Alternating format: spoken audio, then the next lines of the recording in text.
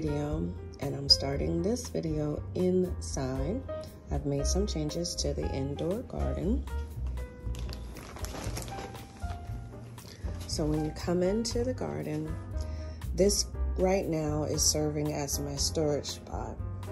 These are all the gourds and squashes that I've harvested through the garden since the middle of summer.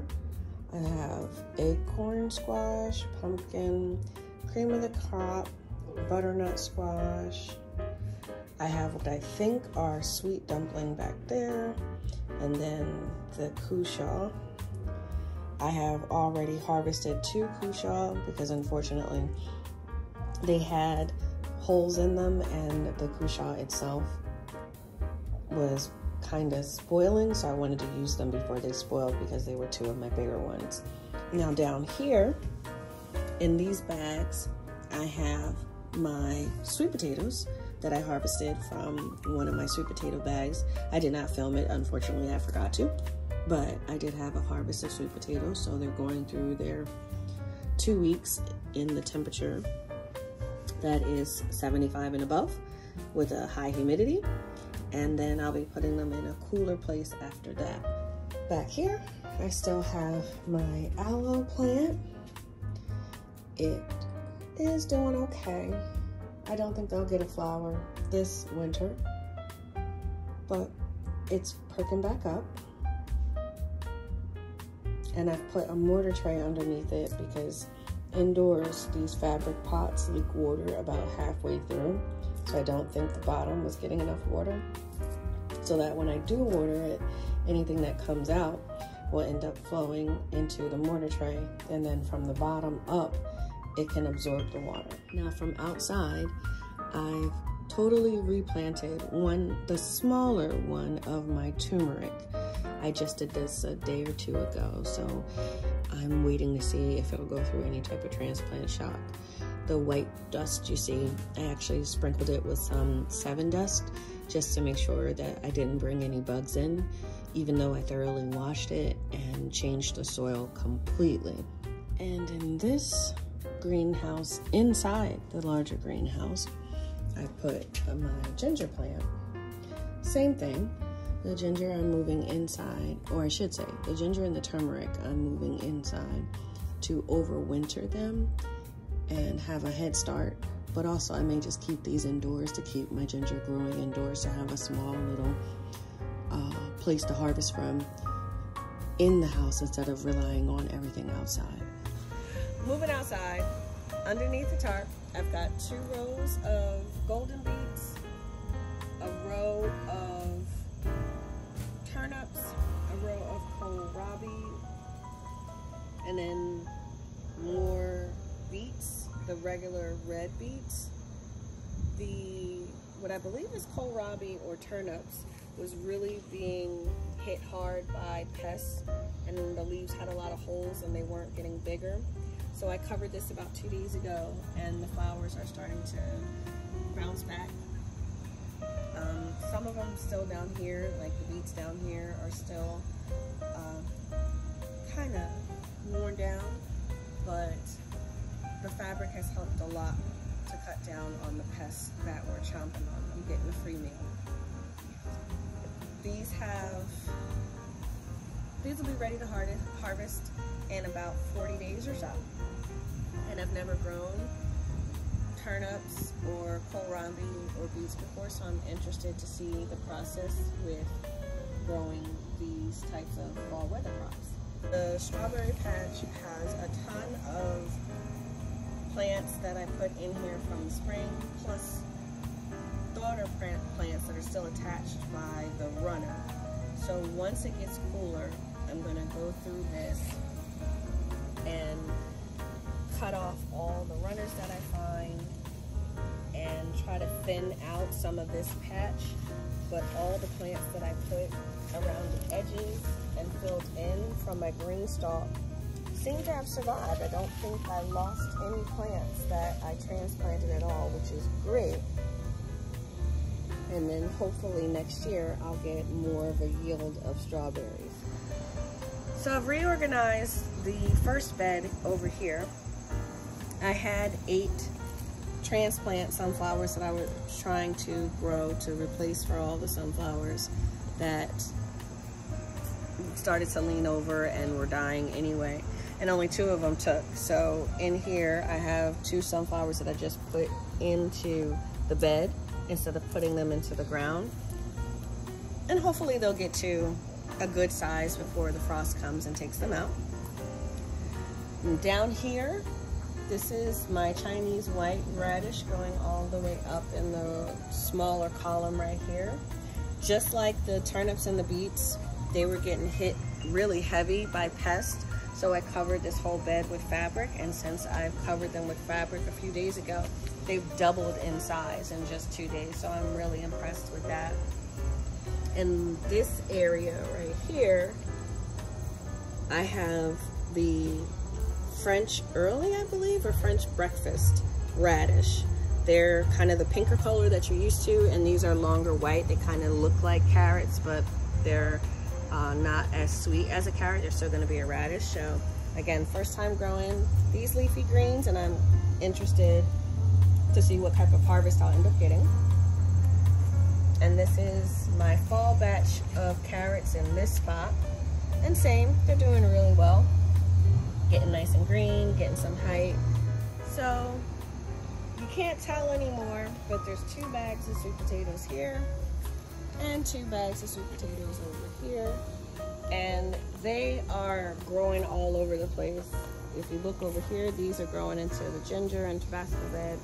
This one grew in and out of the sweet pepper bed. And with these, I just had to cut myself a walkway through here and here because they're just spreading. I opened up, as I mentioned inside, I opened 1 bag of my sweet potatoes just to check and make sure I have potatoes. So I'm happy to say I have sweet potatoes, but they could have been bigger. So I'm anxious to see what happens when I harvest these, but that won't be until after the first frost, sometime in October or November. Now, for me, the fall is always a transitional time because I'm going from my summer garden into my fall garden, and what was once really pretty and lush and green starts turning brown. And my trellis is a good example of that. So the trellis is slowly dying. All the older stuff is browning off and coming and dying. But I'm not removing anything right now because I still have 5 butternut on here that need to get a bit more tan, and I have another 5 acorn squash hanging out.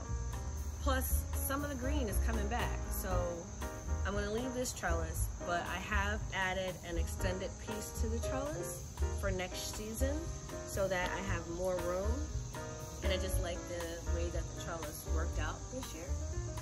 So this is slowly but surely coming to its end. But as you saw on the inside, I do have quite a bit of fruit that I was able to harvest off of 3 acorn squash and 3 butternut.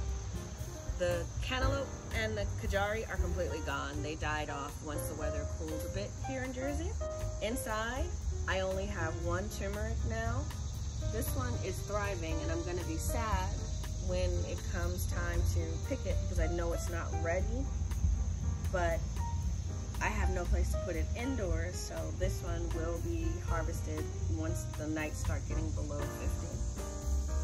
And then over there, I have my donor ginger. The ginger that was inside came from this bucket. So the other plants I'm leaving as well until the nights get below 50, and then I'm going to harvest the ginger in all areas of the garden. In my garden stalk area, this is my garden stalk that I planted the cilantro seeds from the dried cilantro plant that I had saved. So they are starting to sprout, and once they get a little bit taller, I'll mulch the top. I've already mulched down here where my radishes have come up, and I thinned them out. Almost all of them that I planted came up, and I thinned them out to 3 per area, and depending on how they look, I might thin them a little more. And then down here is where I planted some dill, and I'll have to do a little bit more research on what you're supposed to do for dill. But this tower is planted for the fall. This tower so far only has the mint, which the mint just keeps coming back more prolific each time that I cut it. But there's nothing in these two. In this one, there's nothing on the top, but the basil that I planted at the beginning of the spring, so I never replanted anything. So some of this basil is regular basil, some of it is lemon basil, but some of it's bitter and some of it's usable. So I think I'm gonna pull this out and just start over for the fall. But on the other side, I've got sage, and then at the bottom is more mint and sage. And with this, again, I'm going to reconfigure and put all the mint together so that I have a 3-tiered total mint, and then a 3-tier with herbs and stuff. I was supposed to have lettuce in this bed. This is where the really big nasturtium plant that I had, the golden orange. So I planted lettuces with the hope that I would have a fall crop of lettuce, and all I got was nasturtium. So I'm not gonna fight Mother Nature. I want to mulch this over, and whatever nasturtiums grow, but it doesn't look like I'm gonna have a fall lettuce crop at all. The carrots over here are coming along. I didn't add any additional mulch to this. They have gotten fertilized at least once. And I don't seem to see any caterpillars on here or any major damage like what I saw for the radishes and turnips. So if I start seeing some damage, I will cover this as well. I talked about it in my last video, and I went ahead and removed all of the pumpkin and the marigold that were here. They just weren't producing. They were getting very sickly looking. So I just decided to take them out. And I'm going to refill this bed. Now, one of the things when you do a tall bed, I've got a hole that probably goes all the way down to the wood over here. So you really do have to make sure you compact it down. I don't know if that played any part, that I had huge air pockets, if that played any part in how the pumpkin grew and produced in here. But this bed is done for the fall. It's just gonna be refilled, amended, and sat over the winter. And my last cushaw, what I believe is going to be the last cushaw, is coming along. It's about doubled in size from the last video.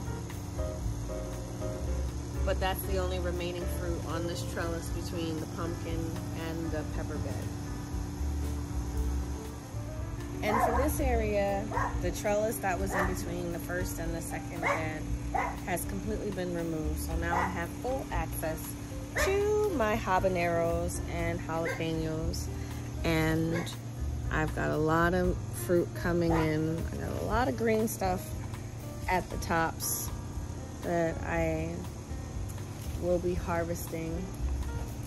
I don't believe I will be putting another trellis in between these beds. It's just not enough space and makes harvesting a little hard.